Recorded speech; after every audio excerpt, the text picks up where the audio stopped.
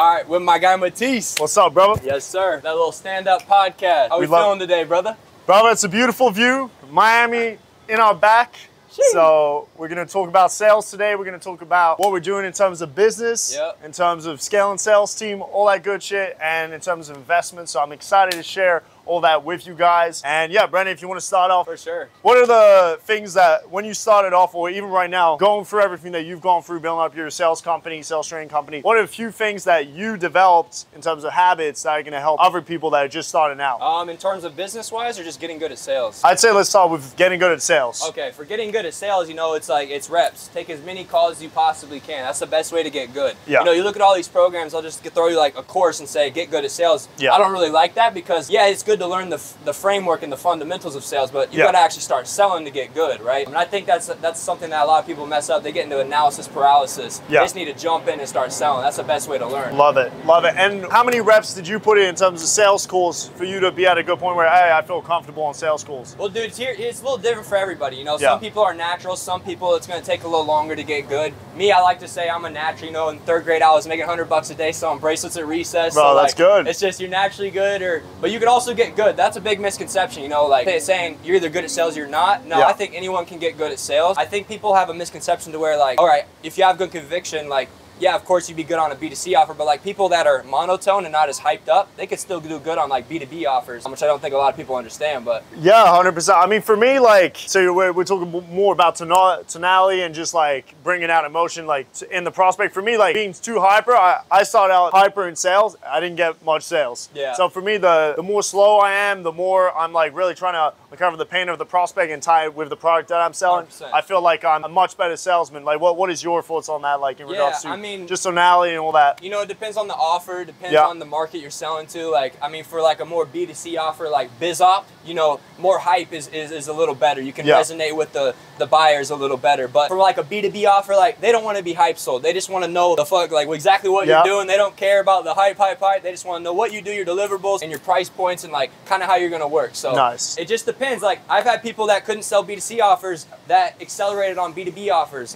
Just for the viewers that don't know what that is, B2C is business to consumer and B2B is business to business. So like, are you selling to business owners or are you selling to regular day people? Love it, love it. And you mentioned something about, learning the framework. Are you more of a framework type of guy? Are you more of a script type of guy? Like I started off with like just a framework and I sort of applied that to sales. For sure. I think you got to start with a script and know the framework. You need to do both in the beginning. But eventually when you start selling the same thing over and over to the same people, you'll get the script and the framework dialed into your brain. So and then you could just naturally flow. One thing though I think is important, like when you're doing the script, when you're learning the framework, still don't make it sound like you're reading the script word for word because then it's like, what are you doing, man? You sound like a robot. We can just have AI do that stuff, you know? Pretty much. And sales is all just like building a relationship with the person. Like that, I think a lot of people overcomplicate. At the end of the day, you're just talking to somebody. It's another human being, right? Yeah. What do you think on that? Yeah, for me, sales is just an exchange. Like at the most fundamental point, you have something that they want, they have money, which is something you want, and it's just an exchange. And that's basically what you're trying to convey is like pitching your offer. If your offer is good, just presenting your offer in a way that like they like it, and that's it. It's just an exchange, but you obviously the point is you're building the gap from where they're at right now to where they want to go during the sales conversation to make them have that urgency to take action on your product whilst you're on the call. 100%. And that's done over, like if you're depending on the product, the higher the ticket, the more sales process and sales like steps that you have. Like you have one step close, two step close. So that really depends on that, but and how you structure like your framework as well. For sure. I think another important thing we could talk about is ethical selling. Yeah. So like not selling crappy products or services and like selling to people who don't need it. There are sales reps like that, but I think sales kind of has a negative connotation like that because it's like, oh well, it's just like just people pushing you to buy something. Yeah. It comes down to like, you know, if you believe in what you're selling, you believe it's going to impact who you're selling it to, then like why wouldn't you want that person to get on board, you know? 100%. I would say this, there are good and bad offers in the space, and for me what I consider good is are people actually getting results that you're saying that they're going to get. People oversell in the space and that's where they get a bad reputation and it bites them in the ass. They can start selling good the first 6 months to a year. After that, I see like Mike Barron, people like that just like fall off just because, they oversell during the sales call. and then delivery sucks. So you really have to sell based on how good your offer is. And if your offer is good, you can oversell, you can push, like 100%. that kind of thing. Yeah, because at scale, I mean, you're going to get to word of mouth. Yeah. And it could be super good or it could be super bad. You know what I mean? One thing I don't like about programs, though, is like when you sell it to some people, it's not a done for you service. Yeah. Like it requires some work from the buyer. Yeah. So it sucks because when people don't put in work, they're like, they'll want to blame external things like the course sucks, the program sucks. Yeah. They won't want to look in the mirror. And I think that's a big problem. They won't blame themselves, you know what I mean? They just want to blame everything else. But at the end of the day, it's like, if it's proven, if that program has loads of testimonials, like it's worked for loads of people, the person should just be like, it's not working for me. It works. That's undeniable, right? It's just like, what am I not doing? And I think a lot of people need to adopt that mindset. True. And what do you see as the main factors of people not working, like working out in sales? Like, well, what's the main factor of them not like being able to succeed in this space? Because really, like, if you put yourself to it, like for me, like it's 100% guarantee that you're going to be able to find an offer that's going to work. But what are the things you see that makes them not succeed? I just think come in with the mindset of that there's no other option. Like, you know, like Amazon FBA, dropshipping, like all these stuff that people tell you to do, like it's not going to work if you don't know sales to a degree, right? Like if you can't get money in and give something, like you can't run a business. So you need to understand, so sales is the foundation to every single company. Without sales, it's a non-profit. So pretty much. There's no other way. You have to learn sales if you want to make money online, and like 95% of the things about making money online. Now, you could obviously get good at something else, like, you know, marketing or building a website or something, and then get a sales guy and learn sales. But if you're going to run a business, your priority is driving revenue to pay for overhead. True. So you need to know that process in order to actually run a business. Otherwise, you should retire from CEO and do something else. Yeah, you should, well, get a sales job if you can't sell, you know? That's what you guys should do. If you guys are struggling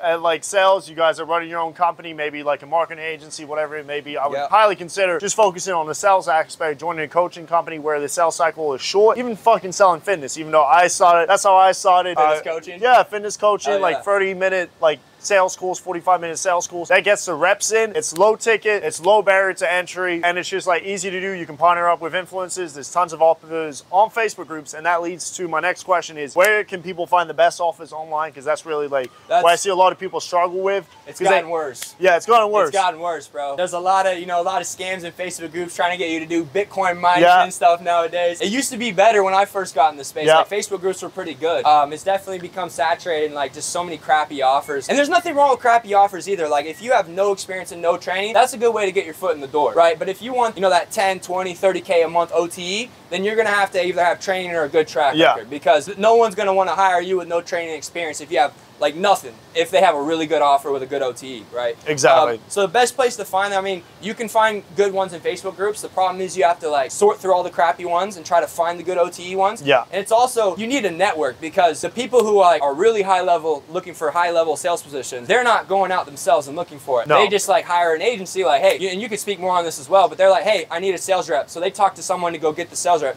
It's not them themselves like posting in the Facebook group. You know? Exactly. If you guys like network a lot in the Facebook groups, whether it be or on Twitter, wherever you guys are at, like in the online space, you guys want to speak to recruiters. Most of the time within sales training agencies, most of the time they have recruiters. My boy here, like you have a recruiter, or like you do the recruiting in-house. I got a software now. So you got a software.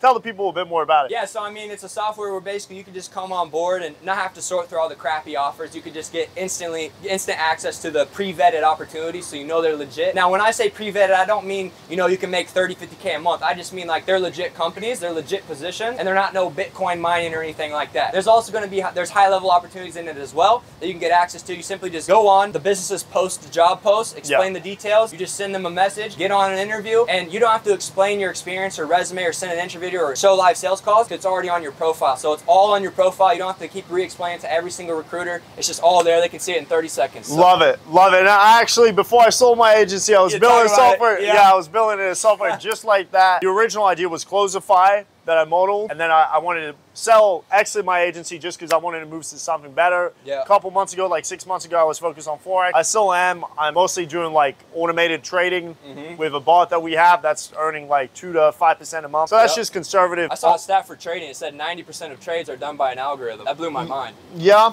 Yeah, because I mean, it takes a lot of work to sit on the charts, and most of the high level traders are just trading their own money, trading like private equity money. So yeah, it's a very competitive space. Like a lot of people fail. Like 90% of traders lose 90% of their funds within 90 days. So that's sort of the stats behind it. So, but yeah, I'm trading, and then after I sold my agency, I focused on a new offer right now with Al Johnson. We do exotic call automation. Yep, talk about that. Yeah, that's cool. Exotic call automation. Put them on game right now, man. If you guys don't know what exotic call automation is, we acquire basically fully financed vehicles, just like you were about to buy a house. You're required from the banks to have a down payment and pretty much the 75% loan payment from the banks that they give you. They loan you 75%, but you need a down payment. With us, we're able to fully finance the car, put it on the road for you. We make the monthly payments on the car, and you're earning profit. We do a 60-40 profit split on that. And I chose that kind of vehicle and that kind of offer. We created it from scratch like 2 months ago, and we already have 20 investors, over 30 to 60K a piece, each investor. That's fire. All paid in full. And just so I'm clear, just to try to simplify it, it's like you can get a car financed from the bank, a regular day person,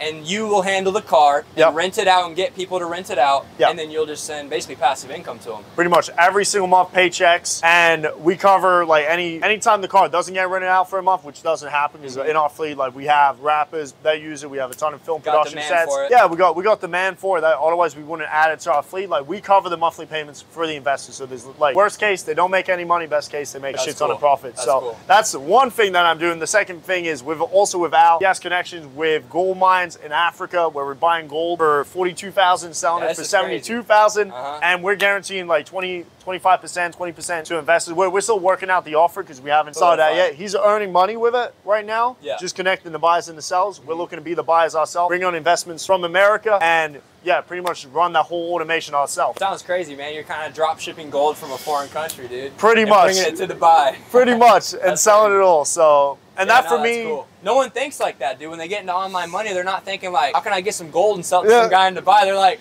all right, how do I build a website? Yeah, bro. But this is what I would say. Like these kind of opportunities that happen because I was networking and I was at a certain point where my skill set, I was able to meet someone that had all the connections, all these resources, and we just matched, you know, and now we're fucking off to the races. We're scaling that offer up within the next 2 weeks. It's going to be launched once we go to Africa. So yeah, a lot of shit is happening. And I talk a lot on my channel about networking, man. I want to get your 2 cents on this. Like, I just started learning the power of this recently out here in Miami, but like, it's crazy, dude. Like, I came here just like a couple weeks ago. I knew one guy. Now I've got like 15 contacts, and I'm hanging out with them and stuff. Like, it's crazy. It's just instant. Bro, I would say networking is amazing once you have a skill set. Like, if I didn't know sales, if I didn't know marketing, if I didn't have like any valuable skill set to offer to another person, even like just or a background which is like people respect, you know, like who would give a fuck about me in terms of networking? You have to be valuable enough to be able to network with high level people, 100%. And that's where you develop in the skill of sales, marketing, copywriting, whatever your skill set is, videography, whatever that is, guys, bringing that to the table whilst you're networking with people is going to elevate the game. So 100%. Otherwise, you have nothing to bring to the table, and that's really crucial. And that's a really good tip. Is like if you're networking with somebody, just give them free value. Like show your expertise. Just give them free value. Because like just the other day, I met a guy probably like 4 days ago. Next day, he's like, "Yo, bro, I need a closer," because he knew what I did at that point. And I'm like, "Cool, bro. Just gave him one for free. Boom. Why not? Because I value the connection over the few grand I'd make off staffing a closer. Because networking is just power overall. And you know, he knows other people. He knows other people. I gave him free value. He gets a good closer. He gets results. His friends might need a closer. Then you know, there you go. And you don't want to, another good thing is you don't just want to network to like try to get something from people. Network just to network and stuff will just come. Just give free value and it'll come back. Exactly. And one thing I would say for that, your online presence is more powerful than ever, especially like with you right now posting content, me posting content about it like on our stories, posts on Facebook, YouTube. Like you want to be very discoverable to other people. So that way when they're like, you meet them in the first time, like you take their Instagram, you take whatever, their LinkedIn, whatever, they see your content, they're going to be engaged with that and they're going to want to reach back out. Has that happened to you before? Dude, I met 5 days ago. You too, bro. He messaged me, he's like, dude, I cannot get on Instagram without seeing your ads. I'm like, yes, sir, the retargeting, baby. So and that's good. That's like, you're popping in their consciousness, right? Like, I'm not having to text him and he's still getting value from me just through my reels. Right? And like, that's cool. And like, reels and content creation is networking. Like you were saying, man, because like, it gets you out there. You're talking to people, and it's passive. You're passively speaking and networking, you know? It's just, in person is completely different, but like, that's a start, you know? Yeah, like, I would say the content just warms people up and it's just a powerful tool that like, you guys, most people overcomplicate the content. Like really it's just, well, what would you say are different forms of content that are easy to do that people at home can be doing regardless of what they sell? I think people overcomplicate the process of making content. I think that, you know, they think they need a good camera, they need a good mic. Dude, I started with a little iPhone 8, just sitting and like propping it up on a cup. Like, you don't need all the equipment. Yeah, same, just start recording, bro. First 100 videos was with this shitty phone. I filmed this bitch, and now my YouTube's going better. You know, like you get better at it the more reps you do, and that's why we. Now we got a camera. Let's fucking go. Yes, sir. You just got to start. That's like the main thing. That's with anything in life, not just content. Yeah. Like just put the foot forward. If it doesn't make sense, that's fine. It'll make sense later. Everything will add up if it, you know what I mean? So 100%. And one thing that ties into everything that we covered is reps are key. Putting in the reps are key. Not focus so much on the end goal in regards to where you guys want to go in terms of sales numbers. Like for me, when I first started off, I want to make like 10K a month. I was so focused on making 10K a month that I wasn't really looking at the steps I need to do, the actions, like how many calls I was meant to do, how many reach outs, whatever the number was, like for your product or service, you want to map that numbers out, the action steps, not the result steps. 100%. I'm about to blow a lot of people's minds. You know, you can't just think about 100K in your bank and it's just going to fall in it. No. You got to figure out what can I do or what skill can I learn to attract 100K into my bank and get that in my bank. Correct. Not just like how can I have that number in my bank. You got to do something to get that, of course. But having like a goal, like an objective, like that's tangible, number, that's still good. But like it's really just like, I get asked all the time, it's like, bro, I don't know what business to build, I don't know what to get into. And it's like, dude, how much are you trying to make? What type of lifestyle are you trying to have? Because based on what life you're trying to live, that'll tell you what type of business you need to build. Yeah, 100%. I mean, so what is your question? Like, how do people decide on which field to go into? Is that more so your question? Well, no, people would ask me that, and I'm like, well, what are you trying to do with your life? Like, are you trying to go all in on work? Are you trying to have like a work-life balance? If you're trying to have work-life balance, I wouldn't build a business. I'd maybe become a sales rep or something. Yeah, be a closer. Closers are the laziest fuckers I know. Like, 'cause they just sit down, they close, and that's it. You know, they wait for the leads. Yeah. Like, I'm low-key that myself. Like, I like leads coming in, you know, you close them. But no, I'm more of a business owner, like, for sure. Yeah. Because I'm always working. I'm always, like, trying to figure out what's the next thing I need to do. But closers are more like, hey, what's the next lead I need to close? You know, it's 100%. A different mindset. You're not. It's one mindset. It's one mindset. Close deals. It's close deals. You build a business, you got to be all over. Yeah, you're focused on the front end, the back end, the recruiting, everything. Like the HR, like just a whole lot of different things that you have to do within the business as a business owner. But the first step is learning sales, doing 100%. Marketing. Like if you do the sales and marketing, you're like golden to any organization. 100%, dude. That's a $1 million a month skill set. That's what makes a business, sales and marketing. So if you got that unlocked, you can basically take over any industry if you know how to outcompete your competitors. So. Pretty much. But it's also offer as well. Offer is very important. You can't do the same thing as your competitors and expect to beat them because you're just going to get up to them. Actually, you can't even get up to them because they've been doing it for longer. So you have to have some type of edge. A better offer. Just a better offer. Better offer and a better way of serving the problem, you know? Yeah. What would you say are like great offers in the space and how do you decide whether an offer is good or not? Like what would you say about that? For a sales rep? For a sales rep, yeah. I mean, it just depends. It goes back to like how much you're trying to make. Like what are you interested in already? Like if you're spiritual, you're like fitness and like a fitness coach offer. Yeah. Like you're trying to make 10K a month OT, okay? Well, I would just say what are the offers that make the most money? Like you're trying to make $100,000 a month as a closer, $1 million a year. Like, well, what are these kind of offers? Like even let's just say 50K to 100K. Well, I mean, you could do that with a good coaching offer. Like if you're on Grant Cardone's offer, Tony Robbins' offer, you could get those types of OTEs. It's just like I was talking to a guy the other day. I think it was a Forex trading mentorship course. Right. I think he had one of his closers doing 100K a month. Like commission, right? What's funny is he said he only did that for 2 months and then he's like, he got a big head and he's like, you know what, I'm good now. He just walked away from 100K a month closing deals, dude. I mean, it could be really anything. It just depends. There's levels to it. Like you could do coaching, you could make 5K a month. You could do coaching on a better offer and do 100K a month. It just depends. What are your thoughts on that? I would say, like one thing I learned from Alex Emosi was opportunity vehicle. Which opportunity vehicle you're in. At the lower end, you're selling like trading time for dollar. You're in like B2B, B2C offers, but it's more like you're selling in person. It's one-on-one. It's like it's low ticket offers basically on that end. And then the more you scale up, the more you go into investment products, which is where you got shorter sales cycle, higher paying clients, and it's just overall like more profit for you as a closer. So we're talking about like, I don't know. Well, for me, that's why I chose my specific offer, exotic call automation, the gold automation, just because it's small sales cycles. You want to think whatever offer you're looking at does have short sales cycle because I want the reps, especially if you guys are starting out. Don't go for like long B2B cycles where you're fucking contacting the guys I did that. 3 months, 6 months. 3 months, 6 months, a year, 2 years. Like, Crazy. what the fuck? Like, yeah, you get a salary with that, but you're not really developing the front end skill set. You want it like quick transactions, quick sales. So short sales cycles, like fast sales cycles, and then we got fucking high ticket offer. So investment products, those are great at that. And then final one is a market with money. Yeah, like market with money. Have money. High ticket offer.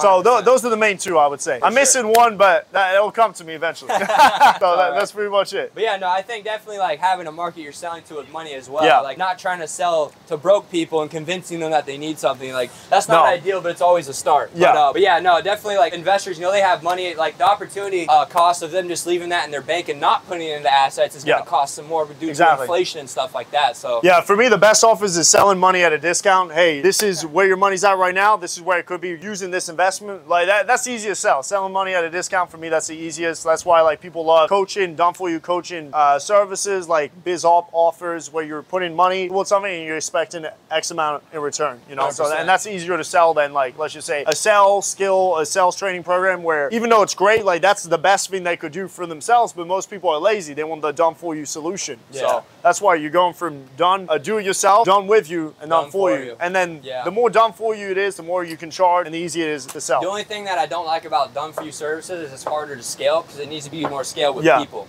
You know what I mean? Because you can only take a limited amount of clients. Because if you're doing it for them, you know what I mean? Done with you, that's very scalable. Or done for do it yourself. Do it yourself, like, most scalable. Yeah, that's an online coaching. Yeah, no, that's why I like the coaching. And like the coaching margins, it's 100% usually. Like minus ads, ads, sales reps.